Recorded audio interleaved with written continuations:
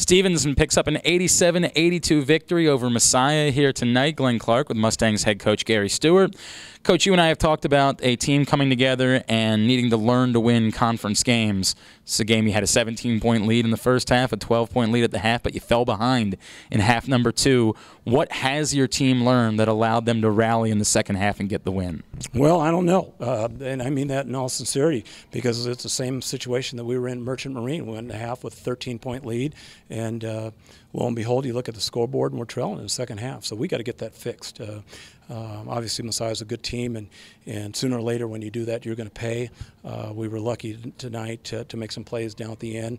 I was pleased the way we closed the game out. Made some free throws, needed every one of them, but we've got to play better. Jalen Johnson, I thought, was particularly big in the second half. Not just the shots he made, but he really sort of stuffed the stat sheet for you. And what a lift he's given you at multiple times throughout the season. Yeah, you love his competitiveness, and we needed it. He's assertive. He put the ball down on the interior. He's feeling pretty good about shooting as well tonight from the perimeter. So he knocked down some big baskets for us. But he's relentless, and we kind of follow his lead. You were so hot to start the game, particularly from the outside. Is there any danger in that for a team that they sort of believe everything they're going to take is going to go in, something like that? Well, I saw the other night that somebody shot 68% for the game.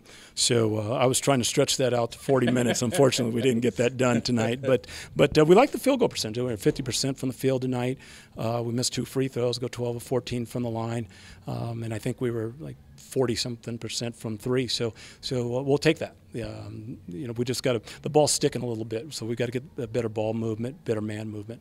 How do you take this now with you as you head back out on the road this weekend? Well, there comes a time in a man's life now when you are going in the jungle and the bear's there, and you know, only one's going to eat. You or the bear, so you got to figure it out, and that's our situation. You know, obviously, Lycoming 6th in the country, undefeated going into tonight. So, you know, they come out at a 3D movie. We know who we have, and we know they're relentless, they're well coached. You know, you can use all the adjectives, but we got to find a way. Well, congratulations on winning tonight. Best of luck this weekend. We'll see you back here next weekend. Thank you. He is Coach Gary Stewart. I'm Glenn Clark for GoMustangSports.com.